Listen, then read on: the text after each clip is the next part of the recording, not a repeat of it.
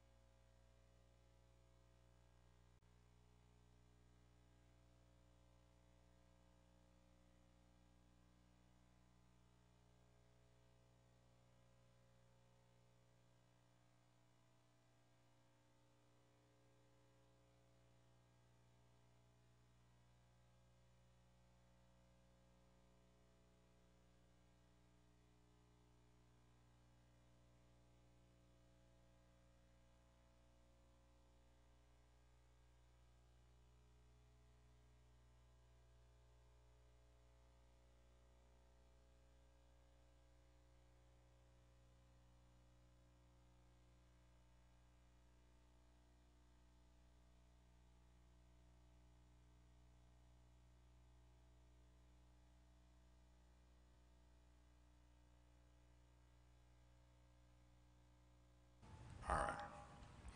Well, good morning, well, not morning. What is it? It's afternoon or evening. All right.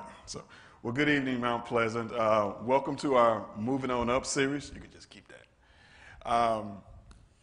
This is a series that we will be doing throughout the course of the year, where our goal here is to help you get better at your current job, whether you're on your current job, looking to move up in a new job, changing careers, or would just love to make more money. You have to go back to work, even if we may not want to go back to work, but we have to go depending upon the things that we're doing now. So before we get into our content for the day, I'm going to have Sister Greer open us up in prayer, and then we will start on in our Moving On Up series. So for those of you online, please join us in prayer. Dear Heavenly Father, we thank you for how you have blessed us to come to the house of God. Once again, Lord, we ask that your spirit be here and help us to learn, and that have an open heart to receive what we learn. We thank you for Deacon Williams presenting this session, Lord, and we ask that you be in the midst of it. And we thank you, God, in Jesus' name, amen. Amen. Amen. Thank you, Sister Greer. So, those of you who are online, I am able to see your comments and things. Brother Callender in the back will raise his hand and let me know that we have a comment or a question for those of you viewing online. Welcome to our series, Moving On Up, where our title is Taking Your Career to the Next Level. Today we're going to focus on the scary part, the thing that bothers people the most. You get the courage to apply for a new job. You see a new job you want. You got your new suit on. You got your hair done. You got your nails done. You're ready to go. You got your nice portfolio. You walk in, and it's just those 5 minutes before you know that you're next that is probably the most nerve-wracking piece that we have. And my goal today is to help you prepare for that interview. So just before you go in, all your nerves are gone. So the thing that alleviates nerves the most, the anxiety, the stress, is preparation. So we're going to go through today how to prepare for your interview. So there are a couple things we're going to talk about. There's a very specific point of view that you take when you're going through your interview. And when you take this point of view, it makes an incredible difference. We'll also talk about the biggest mistake that interviewees make and what you can do about that. So we're going to talk about that as well too. We'll also go through how to talk about how to look at your background, all the things that you've done in your career, whether it's you're fresh out of high school, getting ready to go into a job, whether it's I've been on my current job right now, I'm getting ready to take a step up. It could be a lateral move. It could be a move to a different department. We're going to talk about how to go through your background to make sure you're the best possible candidate, that the interviewer, HR, recruiter, or whoever it is that you're in front of, that you're the best person for it. We're also going to talk about the biggest mistake that interviewees make. We're going to talk about ways to prepare and practice for your background as well too. So if you follow these things that we're going to discuss today, I guarantee you'll be the most prepared person the recruiter, HR, or the interviewer has ever seen. So, next slide. All right. So, what is an interview? An interview is really a sales opportunity. Because people think, well, I'm not in sales. I don't like sales. I don't want to do sales. That's what your interview is. It's an opportunity for you to sell yourself to the person on the other side of the table. Now, before you sell something to somebody, because I've been in sales for over almost 20 years now. So before I go in and just start talking, I got to find out, what do they want? That way I'm focused on the right thing to say to make them want to choose me, or you want them to choose you. Because if you go in and just start talking, you have no clue what they're looking for. You have absolutely nothing. The other thing is this: how do they think? So while I'm talking, what is going through his head? How is he determining if I go to the next round or if, this isn't going to work out? What are they thinking? So an interview is actually a sales opportunity for you to go through it. Next slide, please. So this is what it looks like. The person you're talking to is actually trying to close his or her eyes and imagine you doing the job. That's exactly what they're trying to do. What happens when we close our eyes? When we close our eyes, we block everything else out. We start to focus a little bit more. Our hearing goes up. Our thoughts clear. Our brain flushes all those distractions out. That's what the interviewee person is actually trying to do. They're trying to close his or her eyes and imagine you doing the job.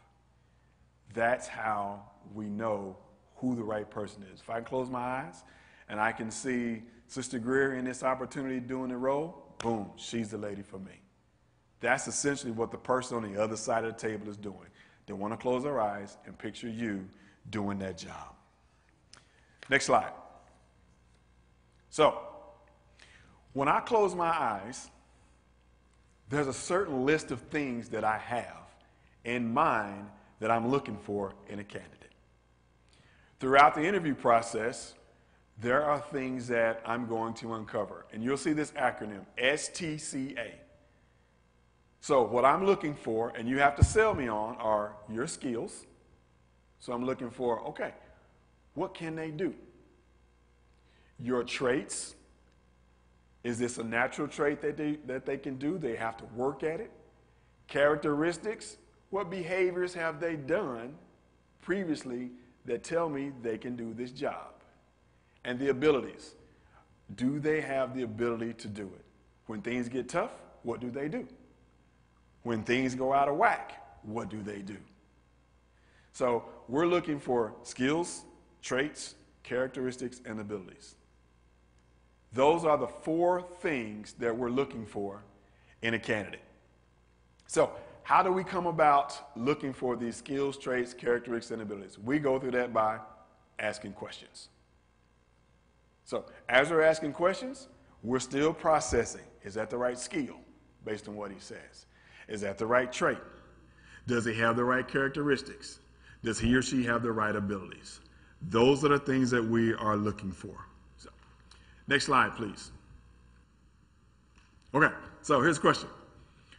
What is the biggest mistake you think people make getting ready for an interview? This is probably It absolutely blow your mind. But it is the biggest mistake that people do when they get ready to interview for another job. Now, being prepared is part of it. What they have on. Those are all good answers. Not knowing the questions, absolutely, which is part of preparation. Not knowing much about the business, absolutely. All of those fit into it. But let me tell you, the biggest thing that people do that is the biggest mistake is this. Next slide, please. Next one, right here. They spend too much time learning about the company and not about the job.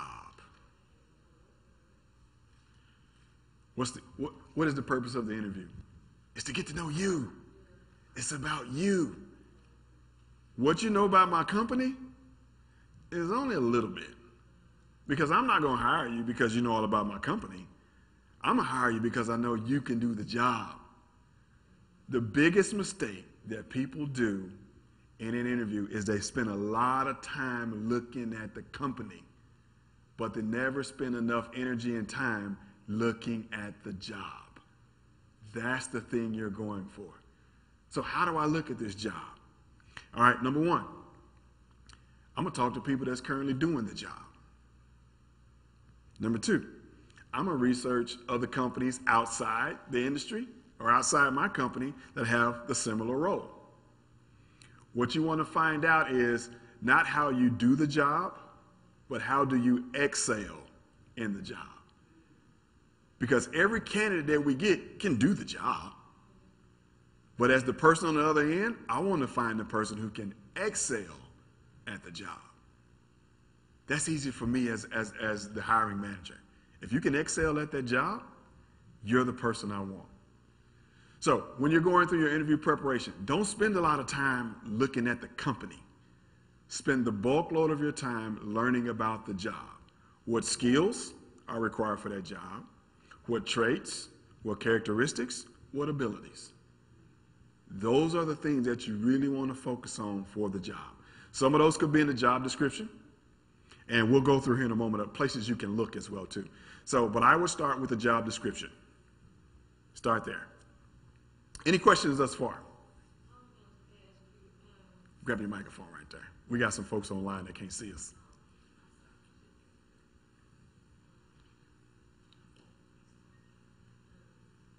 You were going to ask. Okay, when you go for the interview, sometimes you want to interview, but you actually don't really know the position. Is that weird? You just want to get in that company. Yeah. Yeah. So there are certain ways that, let's say I want to join this company, but I want to get in any way possible that I can. So the job I want may not be available, but I want to work for that company. So what you do is you go on the website or wherever you find it, look at your resume, find the job that matches your skills, your traits, your characteristics, your abilities, and apply for that one. It may be right where you are now. It could be a little step lower. Even if it's one step lower, your skills, traits, and characteristics and abilities will get you promoted faster. Because you're excelling in a role that's just a little bit below you. You're excelling, you'll blow it out, you'll jump two steps up. So when you've been doing the same job for 30 years, how do you know what real qualifications you have for another job? You feel kind of like in a rut. I'll show you how to do that. We're getting ready to go through those here in just a moment. All right. Next slide, please. All right. So here's what we're going to talk about. There's 4 ways we're going to prepare this. So the first one I'm going to give you is a general store analogy. So you guys know the general store is like. You've seen the old Westerns, and you know everybody rides up on the horses, they tie them to the hitching post, and they walk into the general store. So your interview process is kind of like a general store. So I'm going to give you an analogy on that here in just a moment. The second thing, just like you asked just a while ago, Sister Mac, I'm going to show you how to develop your accomplishment history. This allows you to go through, if you've been on the job 5 months, if you've been on the job 50 years, I'll show you how to go through and develop your accomplishment history that will show you how to get the next job. Whether you've been out of the workforce and about to go back, same steps apply. Doesn't matter where you are in your career. Background research. Okay, what do I do? Where do I go? How do I find all this information? I'll show you how to do that. And then the last part is preparation. So that's what we're going to go through for the next 30, 45 minutes is the general store analogy. Once I describe it to you, you'll exactly know what I'm talking about when I say general store analogy. Develop your accomplishment history. We'll go through exactly what those detail. Third is background research. And fourth is preparation. So almost every word I'm saying right now, I have it in a script. So I'm going to give you my script that I'm talking from right after this. So if you miss something, I've got it written down in the script. So that was some feedback I got from the last class. I gave a lot of information, couldn't write fast enough. So everything I'm saying right now is written down in the script. So I'm going to give you the transcript of this. All right. Next slide, please. All right. So this is a general store. You've seen this in the Westerns, on Gunsmoke and Bonanza. They ride up, they hitch their horse in, and they go in. So it's kind of corny, but it works. So think about an old Western or a TV show or a movie you watch. Somebody walked to the general store. So there's a guy or him and his wife in an apron behind the counter, a husband and wife team. So somebody comes in and says, hey, I want a little of this, and a little of that, and a little something else. So clerk goes back there, opens the cabinet, gets some licorice, gets some bullets, he needs some flour, he gets that. What else you need? I need some pickles, you get that. We need a bag of peanuts, you get that. We need some nails, you get that. So you go in, and all these cubbies are back there. So they turn around and they just start pulling stuff out the cubbies. That's what a general store is. So they get licorice, lots of different stuff is all in that general store. This is what you're doing in your interview. Everything you've done is your general store. So when they ask a question, you got to know which cubby hole to go pull it out of. So everything about your job and everything to get you to the next job is in your general store. You just got to know where to go pull, where to go look. You want some licorice? Oh, that's over here. You need a box of nails? That's over here. You need a bag of peanuts? Oh, look on the middle shelf, third one on the left. You go pull it, you go get it. How you prepare for your interview is exactly like walking into a general store. Every question that they ask, you go look in your cubby hole and you pull it out.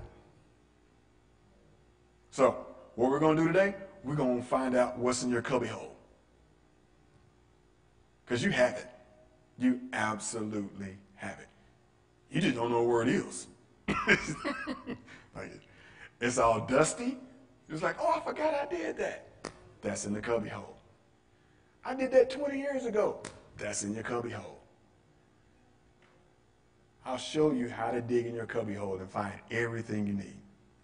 So, because it's like this, the questionnaire I'm going to ask is, are you a good rep?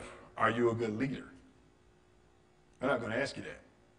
They're going to ask you questions. A good representative. So let's say you're a customer service. Are you a good customer service rep? What's everybody going to say? Yes. Everybody going to say that. Till they get the job. So,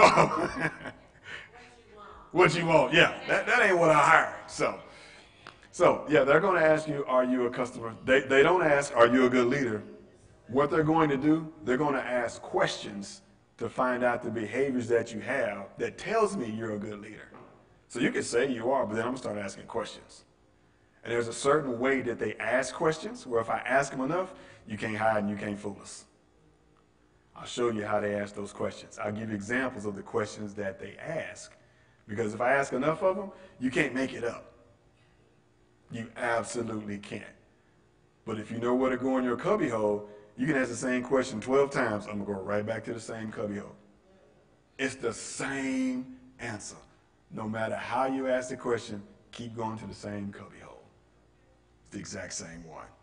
So, yeah. So they're going to ask the question, not are you a good leader, but are you a good customer service rep? They're going to ask questions to dig in your background that gives them the data to show them that you are exactly who you are.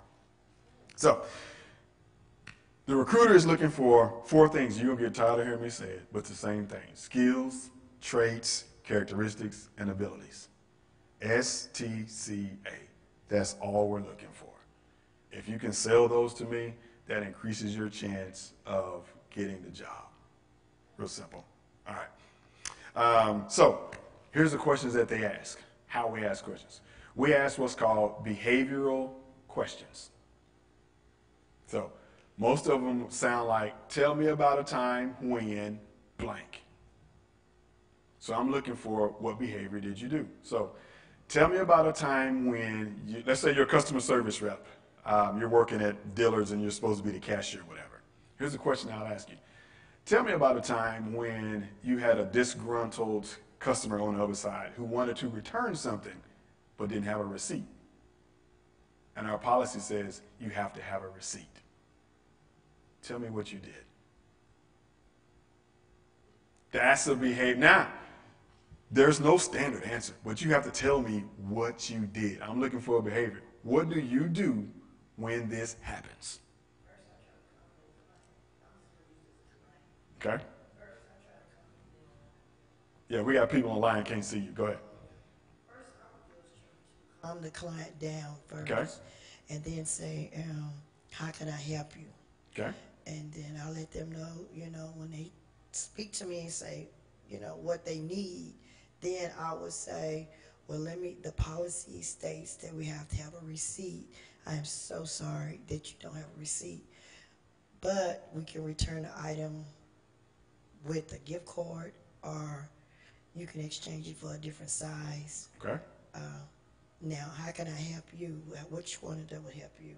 And normally that'll calm them down. Perfect. Perfect. So she's giving me specific examples of behaviors that she does. Number one, I heard, I'm going to calm them down first. That's a behavior. The second is she said, I'm going to explain to them the policy. So for me, as a hiring person, that's good. Okay. Number one, she's going to calm them down, so it ain't going to be irate. She ain't going to draw attention. Everybody going to be looking over there like, what's going on over there? Second, she's going to cover my bases as the manager because she's going to go through our policy. So if anything happens, I'm covered. So she's giving me specific behaviors that she's going to do. Those are repeatable behaviors. So when I get a disgruntled employee, or a disgruntled customer, I know exactly what you're going to do. That's the behaviors that we're looking for. When they start, here's kind of what I do. I already know. She's making this up. I already know. They making it up. But go ahead. You have to stay calm yourself in order to calm the customer.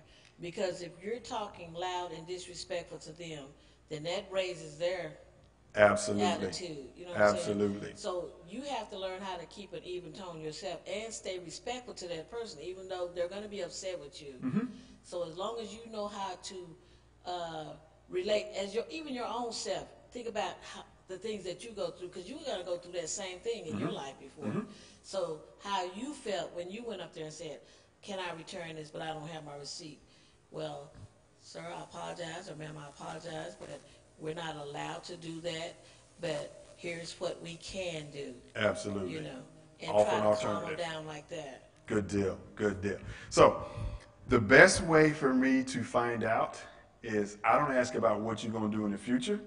They're going to ask about what have you done in the past, because that's going to show up again and again and again. Now, sometimes there's some stuff in our past that we haven't learned yet. It's like, I don't know how to do that. I ain't never faced that. That's a growth opportunity. When you get a question like that in an interview where you haven't had it or don't know it, say it. I don't know that. I have never had that happen to me. But when you try and fluff it, they're going to ask a behavior-based question. Tell me about a time when that happened. Now you got to make up something because they're going to dig for behaviors. The best way for me to find out if you can do the job today is to dig through your past to see what you've done before, because those exact same behaviors are going to show up. Yes. If you said that you have not done it, will the employee, would they hold that against you? Because you said, you told the truth, you never experienced that. So will that be held against you because you never? I'll tell you in my experience, I've never held it against somebody when they absolutely told me the truth, that they've never done it and they don't know how to do it. Okay. Because for me, that helps me myself. Okay, this is an opportunity. I can help you grow. I can help you get a little bit better. That's a learning opportunity. I was just curious that would that company held that against you, but some of them do. Some do. Yeah, like, well, they haven't done this and they haven't done that. They right. haven't done this and they haven't even been here long enough. Or yeah, there's a lot of things that they can do. But when you start looking for behaviors and the behaviors match up, all of that goes out of the way. All of that. So, all right. Next slide, Brother Roy. All right. So, developing your accomplishment history. All right. So, here's how we get into this.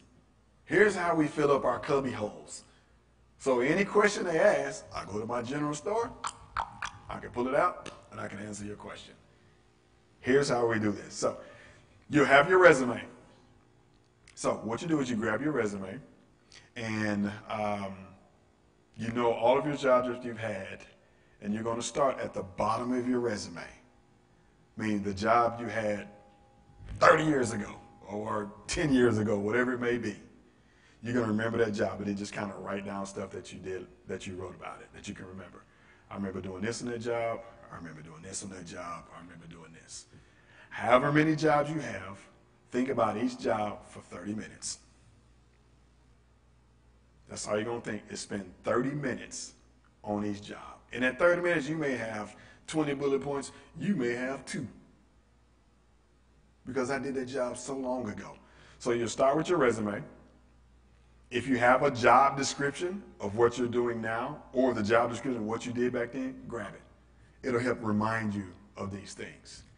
If you have a performance review or annual review or anything like that that you can remember, jot that down too. You're going to spend 30 minutes on each job. Next thing you're going to do is look for any accomplishments you had in that job. Say, hey, I remember I did this. Oh, I remember I got this award. I remember they nominated me for this. Just kind of jot that stuff down. It doesn't have to be real extensive stuff, but what you're looking for is quantity, a whole bunch of stuff. It doesn't have to be about the quality. Just get the quantity of stuff. And on your resume, it's most likely the stuff that's in bullet points if you have a resume. If you don't have a resume, just jot it down. Write it on a piece of paper. Because remember, your resume is all up here. When you go to interviews, just print it on paper, but you know it all. So step 1, you start with your resume. If you have a job description, fantastic, use that. If you have performance reviews, annual reviews, use that. Performance reports, grab those as well too. So there's a difference between annual reviews is what you get at the end of the year. Performance reports are kind of like monthly or quarterly or however it may be. So those are 2 separate things. Spend 30 minutes, look for any accomplishments that you have, most likely bullet points, and then you want quantity, not quality. All right. Next slide. So here is, I'm going to get to you in just a moment. Here is the best way to do that. These are your friends. Get you a bunch of these. The 3x5 index cards. They're less than $2. Get a ton of these. A ton of these little cards. They will be your best friend. This is how you prepare for your interviews. So I'm going to show you what goes on these cards. So if you want to be the most successful interviewee that they have, it's going to take a little work. But you will absolutely be the best prepared person. Your nerves going to go away. You ain't going to be anxious. You won't be nervous. You won't be sweaty because you'll have it all. You know exactly what you want to do. All right. So the best thing that you can do is get these 3x5 cards. Get you a pen, pencil, you can erase, scratch out, whatever. We're going to use the front and the back. So I'm going to show you what goes on each card. Next slide, please. All right. So what goes on the card? On the side that has the lines, remember all the jobs I told you go back and you look through? Each accomplishment, write it on the card. So each accomplishment goes on the front. So here's what an accomplishment may look like. I was number one in my class. Let's say you had a training class you went through, you had the highest score on a test or whatever. I delivered blank on time. My reports are never late. I delivered on budget. I reduced something by 9%. And if you can put a number to it, we absolutely love numbers. Because a number equates something into my brain. It's like, oh, we could use a 2% reduction in that. Because it's all about getting more efficient with the amount of people that you have. Or how do we produce more with the number of people that we have? So if you can put a number to it, absolutely put a number to it. There's something about a number that tells us, ooh, I like that, because I can always use that. So that's what goes on the front of your card that has the lines on it. So you'll start at your oldest position on your resume, and then just write it on here. Then you move to the next position on your resume. Same thing. Write every accomplishment down about that job. You move to your third job. It could be at the same company, but you had different titles. At every title, write down what you did. Any accomplishments you have there. So, then, next slide, please. Step 2. After you have your lines filled, you're going to flip this card over. On the back side is blank. So, you're going to ask yourself now, out of all the accomplishments you wrote on the front, what, you see STCA, what skills, traits, characteristic, or ability does this prove about me? So all my accomplishment, what does this say I'm good at? That's what you want to know. Does what I wrote on here show I'm a good leader? Does it show I'm good at project management? Does it show I'm good at building relationships? Does it show I'm good at networking? Does it show I'm good at being a team player? Everything that you can think of that the side that you wrote that tells you what you are, write that on the back.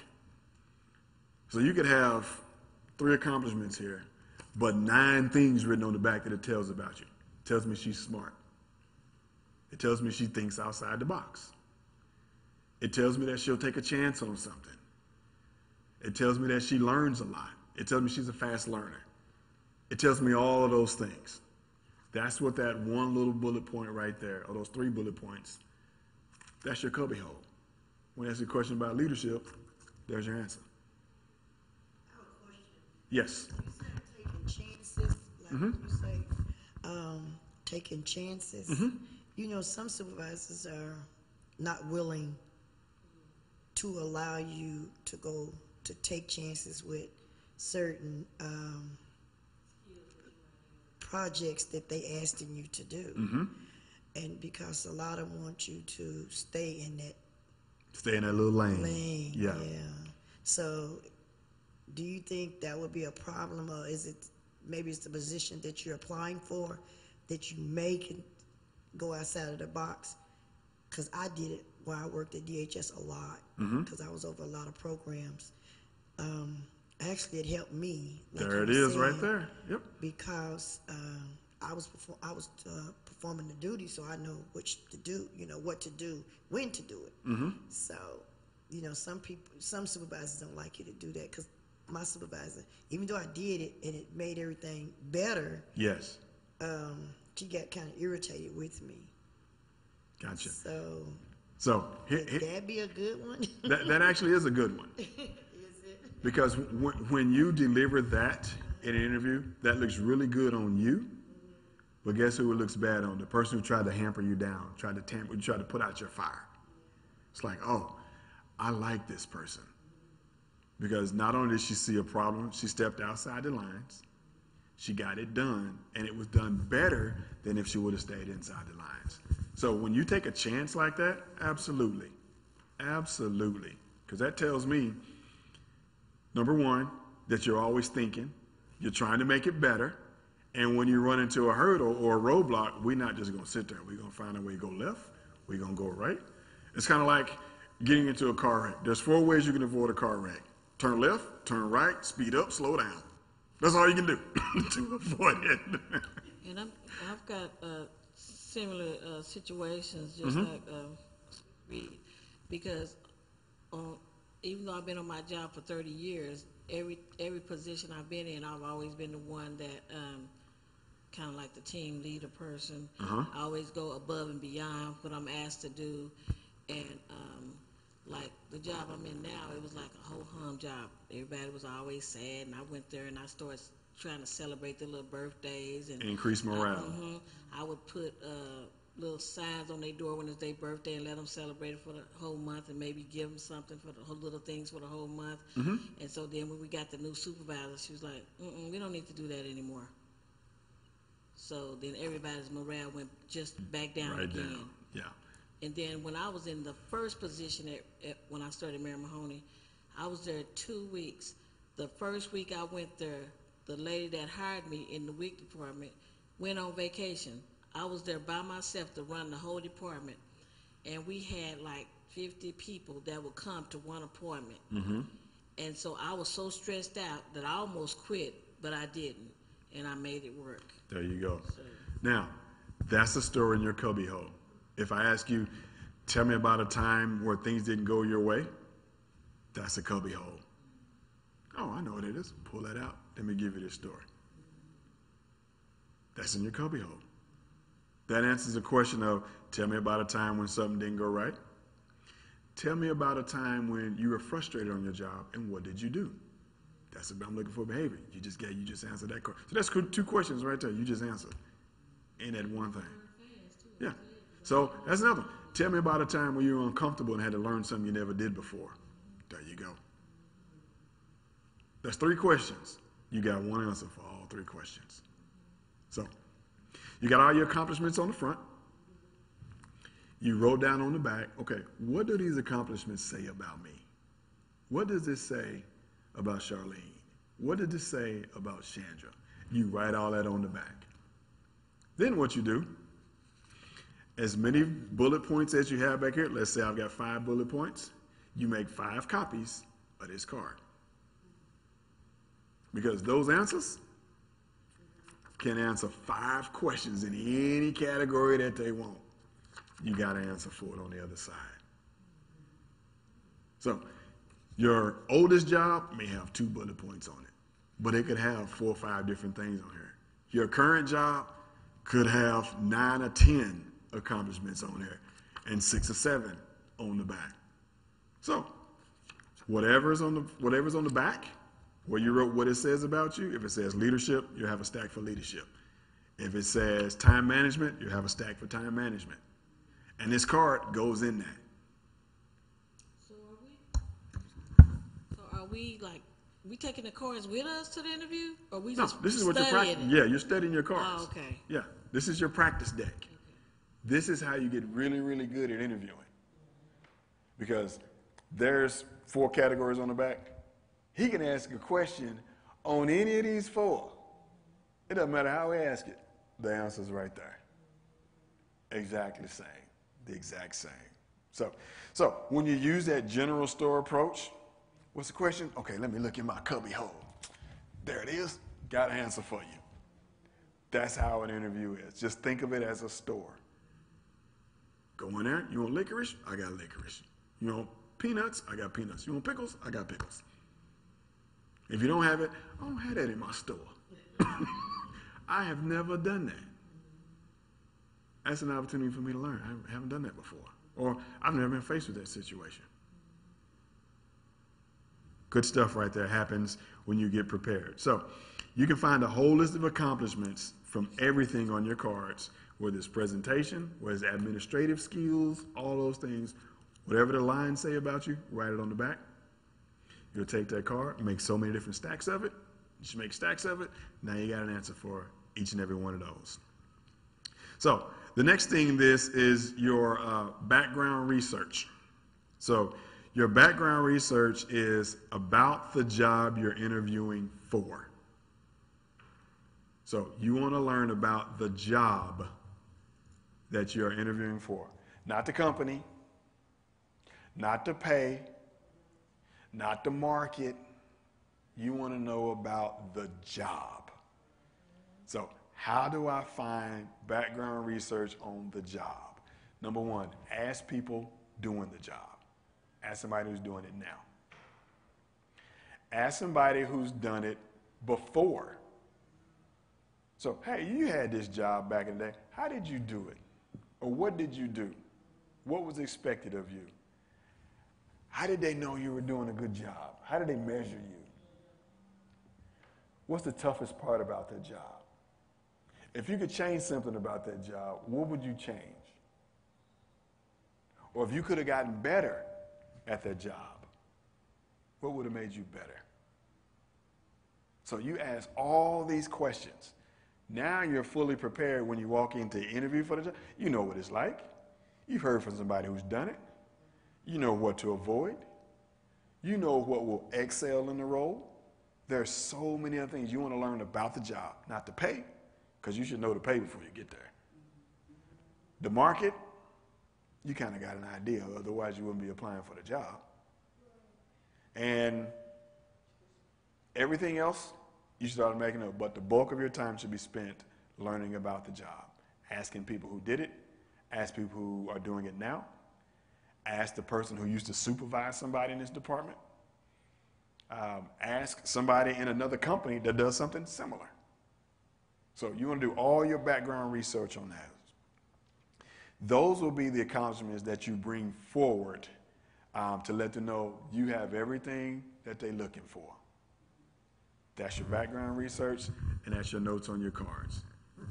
Because remember, I'm trying to close my eyes and picture you doing that job. That's what the person on the other side of that table is doing. If I can close my eyes and I can see Sandra doing the job, yeah, that's the one I want. I'll be closing my eyes, asking them questions. Let me think about my cubby hole. No. Listen. Yeah, let me see. Well, he said licorice. Where my licorice at? So. How do you find out, some companies won't tell you what your pay is. How do you find that out? Because some of them, they'll keep that a secret until you're there. Uh-huh. And that's weird when they say, you got any questions? You be wanting to say, well, how much do you start out at? You want to ask that, but that's I think that's a no-no. You're not supposed to ask that. You absolutely can. There is no illegal question you can ask. There are 0 illegal questions you can ask the employer about a job. Now, they can't discriminate you based on your answer, but you can ask any question you want. You can absolutely ask. Now, on the other side, as the interviewee, as I'm interviewing you, there is no illegal question I can't ask you, but there are some questions if I ask could get me in trouble, but it's not illegal. For instance, let's say you say, hey, I'm a young lady, I'm getting ready to start a family. I could say, okay, when y'all gonna have kids? Because then you're gonna be on maternity leave for X amount of time, X amount of days. That's not an illegal question.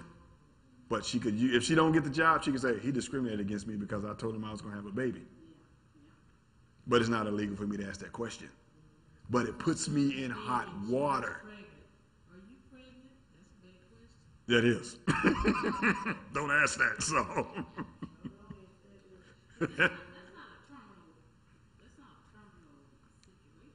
Correct.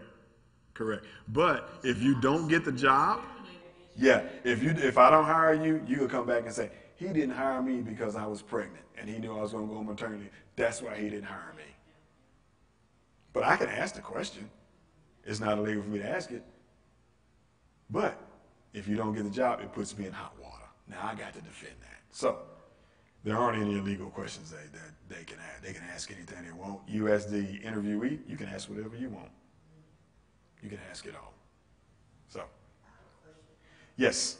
When when I used to apply for jobs, what I did was I looked at the description of the job, what the duties are, Absolutely. and then what I did, I just took each one and then I did like research on Absolutely. that. So I put that in my head, Yes. and so when I got to the interview, then now some I didn't know, but I did say I hadn't had that experience, but I'm willing To learn it. to learn it. Good deal. Yeah, so I did do that, but I always, when something I applied for, I did do research on it first, so I won't be so, because you're already nervous when you're coming in there.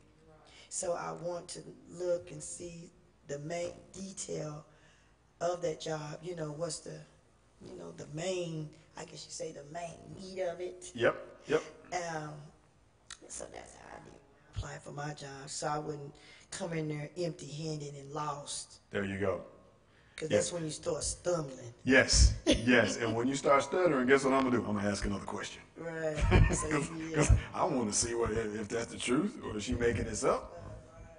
But yeah, so what she did was exactly the right thing. She went to the job description, focused on the job. What skills do I have? What traits do I have? What characteristics do I have? What abilities do I have? That's what you're selling in an interview. You're selling all that to let me know you're the best person for the job. You're the best person for the job. You're the best person for the job. I said this at the beginning. An interview, it's a sales job. You're trying to sell me to hire you. Most people don't like sales. That's what an interview is. I need to buy you instead of buy that one. That's exactly what an interview is. All right. So when you go through these, you'll have a stack of 50,000 cards. You have so many of them because of the number of stuff you put on the back. What you want to do is whittle it down to like 5 or 7 little scenarios, 5 or 7 cubby holes that you know like the back of your hand. Those 5 or 7, you can talk for an hour and a half on like 5 little topics. Because it's all right here in your little cubby holes in your cards. I'll walk you through what we mean by these cards again here in a moment. So, preparation. All right, now, I got my cards ready. I went through my resume. I wrote down everything I did at AT&T back in '74. Wrote that down. Then I moved on over to, we got bought out by Lucent or whatever. So when I was in this role, wrote down what I did there. This is what it says about me. So I managed a team of 9. That shows I'm a good leader, right? Leadership on the back. All my reports are on time. Administrative work, I'm real good at that. Put administrative on the back. Anything that this says about you, what it means, put it on the back. You can have 9 different cards, 10 different cards. Remember, you're only going to spend 30 minutes on each job. That's all you're going to spend, 30 minutes. Write as much as you can in 30 minutes.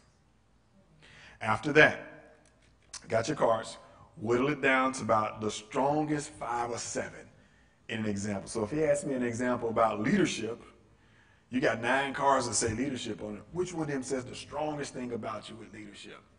That's the one you want to use. That's one of my 5 bullets.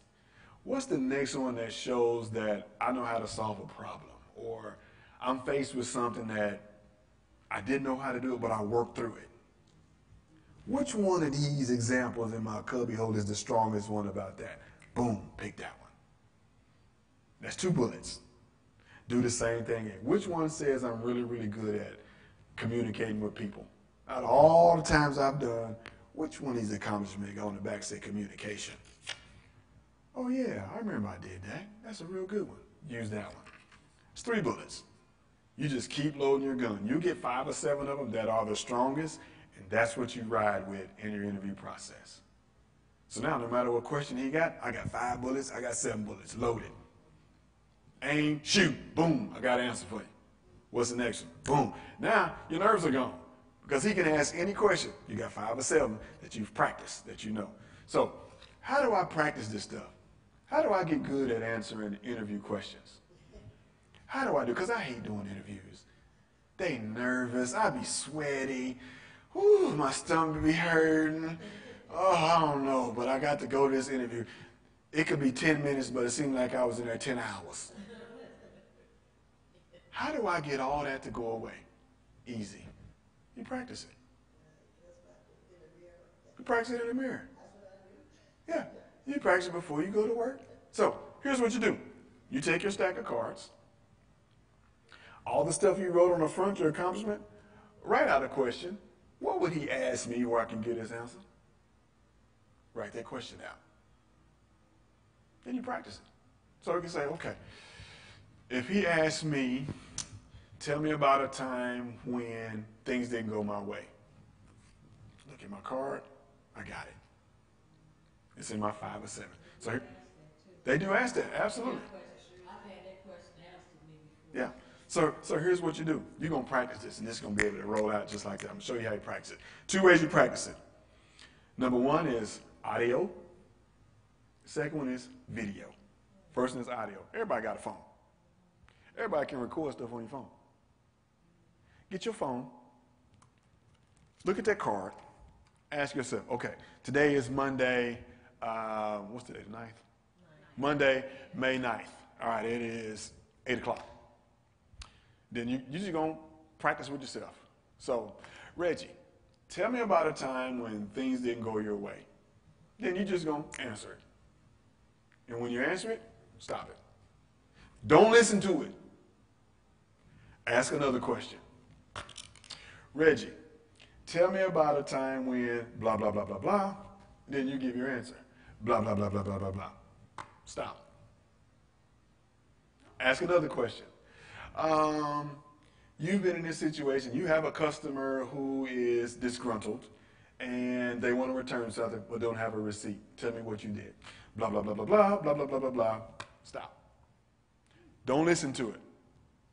If you do it in the morning, listen to it at night. Because if you listen to it right then, you're like, ooh, that sounds good. Yeah, I like that. You listen to it at night, you're going to be like, what was I saying? That's exactly what's going to happen. It's like, I didn't like the way I sound on that. Yeah. You know how you speak and then somebody play it back. That was you. Ooh, is that me? Yeah, that's you. Yeah, you don't like the way you sound when you talk. So that's exactly what's going to happen. Now, those same questions you ask yourself in the morning, you ask, and then you listen to it at night. You can record it again that night. Don't listen to it. Get up in the morning, listen to it. That sounds better than the first one. If you do that every day, by the end of the week, you listen to how you answered the first time on Monday, and then you ask yourself the same question on Friday. You're going to have a completely different answer. 9 times out of 10, your answer going to be a lot longer. It's going to be more thorough. You won't stutter. There won't be no ums and that won't be in there. The more you do it, and you're just practicing with yourself, the more that you do that, it'll be so easy for you. That's how I practice. That's how I get good at it. My wife is like, why do you like interviewing? I say, it's a lot of fun. She's like, it is just, you're weird. But it is. It's once you become prepared at it, interviewing is easy. It is a lot of fun. Because honestly, who's in control in the interview? You, because you're honest. You are. The interviewee is the one that's in control. By how we react to the question. Yeah. So if you told me, say, hey, I want you to do something, Reggie, and like if you're interviewing, like if I'm interviewing you, well, let me take this. Let's say you interviewing me. Okay? All right? So if you say, Reggie, stand up. Guess what I'm going to do? I'm going to stand up. Because, okay, she got something for me. You in control. I've had people, all right, stand up now. You go stand over there. You can stand over here. Okay. This is how I manage. I do it this way. You see, I have 2 of y'all over here and 1 over here. My goal is to figure out how to get that one person to play with everybody else. So let's say y'all 2 don't like each other and you over here. You the best person on the team. They okay. They're about in the middle of the pack. But they don't like this person over here. How do I get the person over here to move over here? And all I did was just separate the same people that was interviewing me. I got them involved. Okay, you can stand over here. They get up and they do whatever. You as the interviewee, you have the power in that interview. Don't ever give that away. We give it away sometimes as soon as we walk in and we sit down and they say, hey, how are you today? We give all our power away. We think they run the entire interview. No, you run the entire interview. Because they had a person tell me this. If you get up and walk out, who they going to interview? Nobody. You have the power. A lot of times we give it away because I want your job, so I'll do whatever you say just to give me the job. Sometimes we've taken jobs that weren't the right job for us. Absolutely not. And what happened? We gave our power away in the interview because we wanted it so bad I would do whatever just to get that job. But you have the power in the interview. It's not them sitting on the other side with the job. It is you. If you ask them to do something, they will absolutely do it. If I say stand up, they're going to stand up. If I say you three move over here, you two move over here, them three going to move over there, them two go over there. They will do exactly what you say. You hold the power in the interview. Don't ever forget that. All right, so how do we do it? Audio. Remember your phone? Practice recording yourself all the time. Second thing that you want to do it via video. So get your phone, set it up on the sink or wherever it may be, just so the camera's facing you so you can see yourself. And you're going to record yourself. So for this, you can use your spouse, you can use one of your kids, you can use whatever. I don't care what you got on. But you're going to get you a chair, act like you're sitting down in a chair. And all they're going to do is just read a question. And you're going to answer it. They're going to put it down. They're going to read the next question. Put that down. They're going to read the next question. Put that down. Stop. Don't look at it. Wait till the next day. Or wait, if you do it in the morning, wait till that night. Go back and look at yourself. What do I do when they're asking me questions?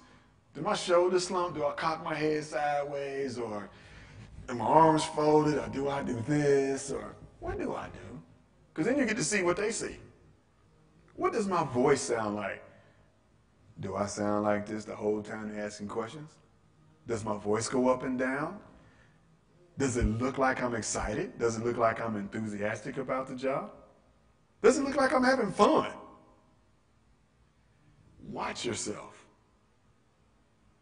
Because what you do in that video is exactly what you're going to do in the interview. That's the exact same thing. So here's what I get when I interview people. We'll be asking questions, and they just sit there, just kind of laid back and chill and whatever, answering the question. But then when I get to the end, oh, they got this great clothes now. Oh, let me tell you, I'm your best person. I was like, where was that when I was asking questions earlier?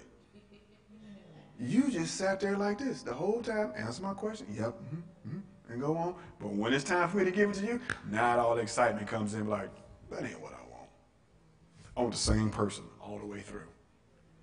Whether it's a good day, whether it's a bad day, I got the same person. Yes? Can you be too overconfident that they can look at that in a negative sense? Oh, say it one more time.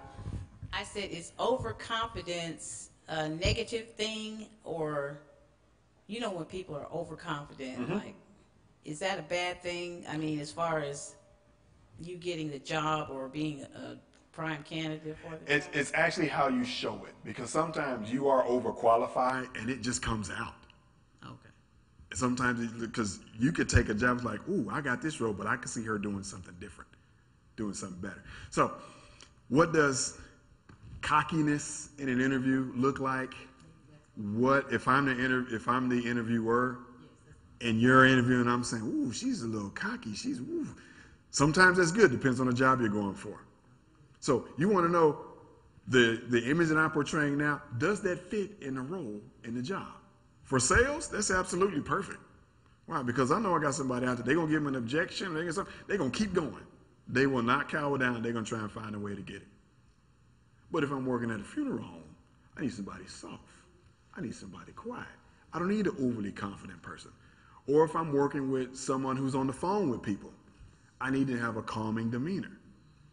I don't need him to be aggressive and everything, because what they're going to do, clunk, hang up on the other end. We done lost it. That customer is now leaving Allstate and going over to Geico now. Because you got outraged with them and you got noisy on the phone and they just hung up. So it depends on the demeanor that you have is what that job is for. Me, I like confident people because I'd rather have somebody I can turn down than somebody I need to turn up. Somebody like, listen, come on, give me more. But if I can turn it down and direct it in the right way, that's absolutely perfect. So when I do see overconfidence, what do? Ask more questions. I'm going to ask another behavior question. And when you can answer those behavior-based questions, just boom, boom, boom, boom, boom, you got it. How you get good at answering questions? Practice on the audio, practice on the video. So it's going to take a lot of work, but you will be amazed. If you do it on Monday and you watch yourself on Wednesday and you play back Monday's video versus Wednesday's video, it's going to be 10,000 times better. And all you did was spend like 40 seconds answering a question. Recorded it, I listened to it, don't play it back right then, play it back later on. That simple, that easy. So audio and video are the easiest things for you to do. All right. Covered audio, covered video. All right. Last thing, these 3x5 cards, put them to work for you. Again, how do I use this 3x5 card? Grab your resume. Through every job you've had, you're going to take 30 minutes per job. If you got a different title, take 30 minutes per title. Write down everything you remember you did in that job. Put that on the front of the card that has the lines. After you've gone through every job, let's say you got 10 jobs. All right? It's going to take you no more than 5 hours. You ain't got to do all 10 at one time. But if you got 10 jobs, it's going to be 5 hours. First job, 30 minutes. Write down everything I remember. Oh, I did that. I got this award. I got promoted for this. Blah, blah, blah, blah, blah. Jot that on the front. Go through every job. On the back side, look at what you wrote on the front. It says, okay, what does this say about me? What skills, traits, characteristics, and abilities does this say about me? This says I'm a good leader. Write leadership on the back. This says I got good presentation skills. Presentation on the back. This says I'm good at customer service. Customer service on the back. If you've got 3 bullet points on the back, make 3 copies of this card. This is your general story. If I had something for leadership, right there, boom, pull it down. Answers right here. If I ask something about communication, same card.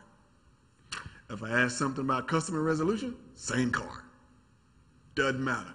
You're going to ask me 3 different questions, they're coming from the exact same card.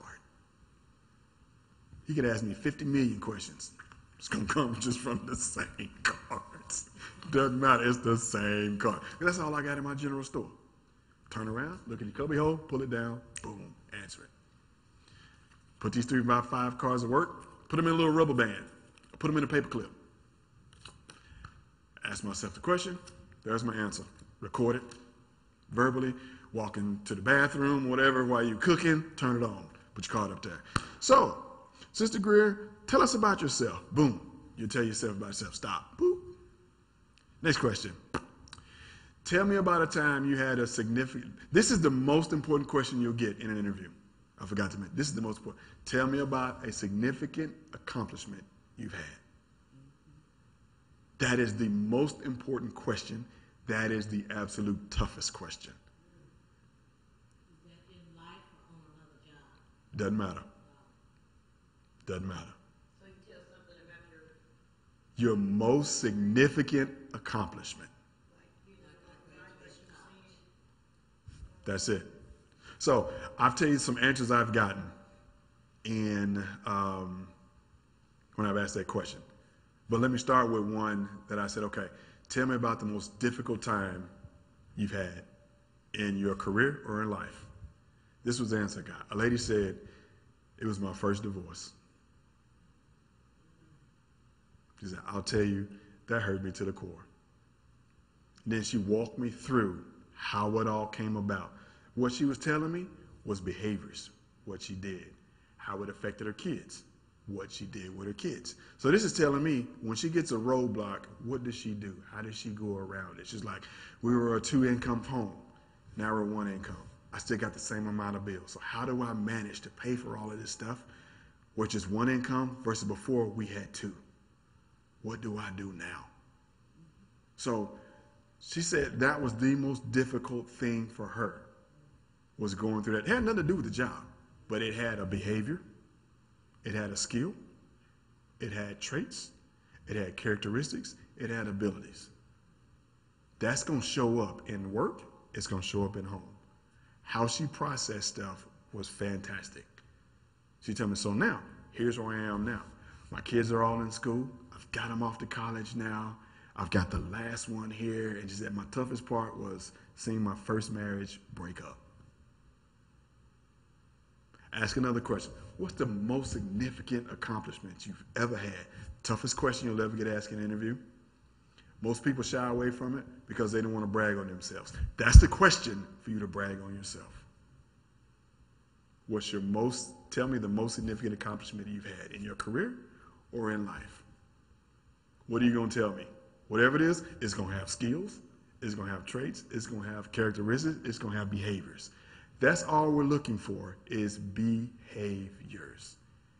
Every question we ask is around behaviors. Because if I ask enough behavior questions, you can't fool me. You absolutely cannot fool me. So let's me and you role play.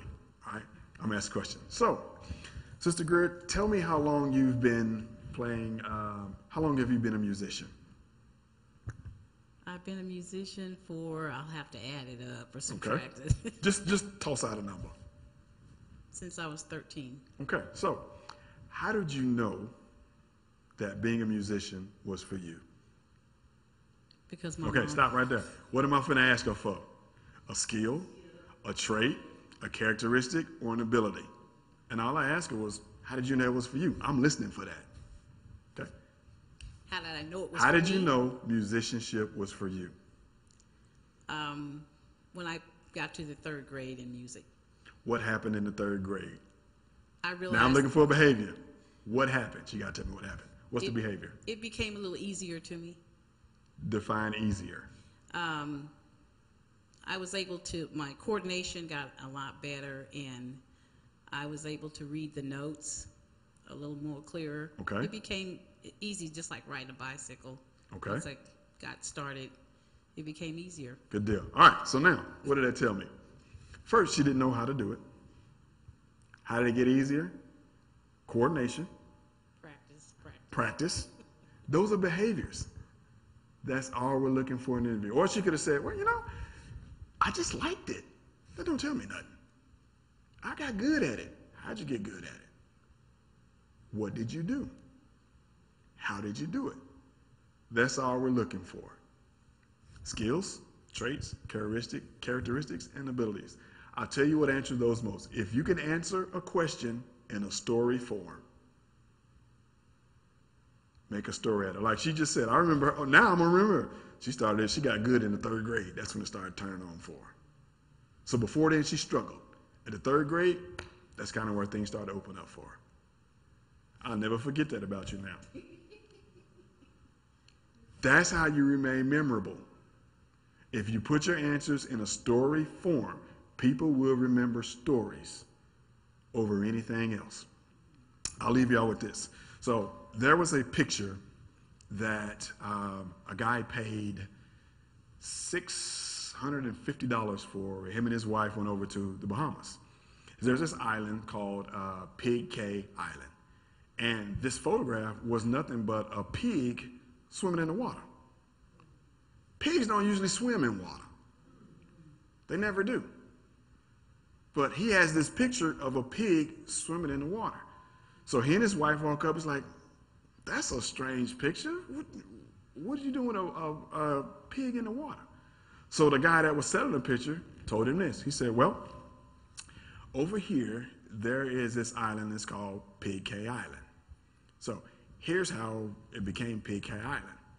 Here in the Bahamas, we don't have a lot of places for pigs. So this land was free. So a farmer took some pigs over there and left them over there for the forage and stuff because it was free. It didn't cost them anything. So at night, we're on the water. All the restaurants have to pay a fee for dumping all the food that nobody eats, called refuse. How we get rid of the refuse, they have to pay for it. So some of them started just dumping it in the ocean.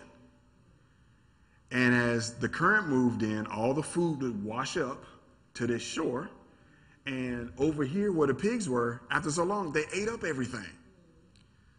So what happened was, as the refuse from the restaurant started floating over, these pigs learned how to swim to go out and get the food. So they would go out and get the food and go back to the island. So the more that they did this, pigs breed, every pig learned how to swim. So they boated over there, and what happened was, he saw this pig swimming out to get food. He stuck his camera in the water and just took a picture of it. So he was like, you know what? I'm buying that picture. And he bought that picture, not because it's a pig in the water, but because he could tell the story of how the pig got in the water. And so when people come over to his house, he loves when they ask about that, because he tells them a story. It wasn't a picture, it's the story that people remember. So when you can answer questions in an interview in a story form, I will always remember you. I will always remember it. So, general store analogy. We learn now how to go through our resume, how to get stuff out our cubby holes, how to answer all the questions. We learn how to develop your accomplishment history with your note cards. We learn how to do the background research. What do I do when I'm looking at this job? The number one mistake most people do is gather more information on the what? Company. When they should be gathering information on the job. Absolutely. Learn as much as you can about the job. The last thing, preparation. 2 ways we prepare: audio and video.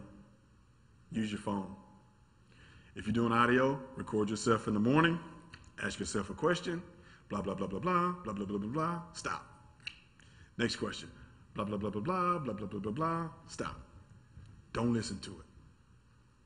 Go through the rest of the day, whatever, before you go to bed, listen to what you said that morning. Play it back. You'll be like, ooh, I don't like that. That did not sound right. Practice again at night. Same question. Wake up in the morning, now listen to it. Sounds a little bit better. Same question. Do that Monday. By Wednesday or Thursday, you're going to have it down. Absolutely have it down. That's practice. That's practice. So when you get an interview, you're going to ask a question. Oh, I got this now. Easy. Video record yourself. Have your spouse or somebody else. They're not going to critique you because they don't know the answer to the question. Just have them read the question. Put your camera over here. Have them stand behind the camera. Push record. They're going to ask you a question. And you watch yourself. What do I do when they ask this question? How are my hands? Listen to what you sound like. Watch what your face does. I didn't know this, but when people ask me a question, my wife said I do this a lot. I don't know that. She was like, you look stupid. Like, what am I doing? I just end up doing this. I never knew that. I never knew that. Ask her, and I just end up doing this. So now I got to be conscious. Don't tilt your head. Okay, keep your head straight up. So, because it looked like I'm like, what are you talking about? It looks like I'm lost. But I'm actually leaning because I want to know more, but this looks like I'm lost. Like, straighten your head up. I was like, I never knew that. I never knew that until I recorded myself, and I was like, I ended up doing this. So, but there's a lot of things that you will do because those show up in an interview. The person on the other side sees that. You never know what you look like until you record yourself. Record yourself in the morning, watch yourself at night. Like, ooh, I didn't know I did that. Or I look up a lot. Or when I look up, I say a lot of ums and That means I'm thinking, I'm processing. Slow yourself down. If they ask a question, you don't have to answer right away. I love when I ask a question and they sit for a little bit, that lets me know they're thinking. Because my whole deal as an interview is I want to make you think because I want to see what behavior you got. What's in you, gonna come out. That's what Reverend say, when you squeeze it, it's gonna come out. It's the exact same thing in your interviews. So, general store, fill up all your cubby holes. Develop your accomplishment history, use your note cards, do your background research, and prepare. Audio, video, listen to yourself. That's how all your nerves go away in the interview question. These cars are there. They can ask 30,000 questions. You're going to go to the same car to answer whatever question they have. Good deal. So we've gone just about an hour and 13 minutes. I appreciate y'all for coming out tonight. Those of you that are online, if you have a question, be sure and contact me or type it into the chat in Facebook, and I will be sure and respond. Because I will follow the feed, but I'll also give you my email address for those of you who want to email me questions. My email address is my first name dot last, so it's Reginald, REGINALD .Williams, WILLIAMS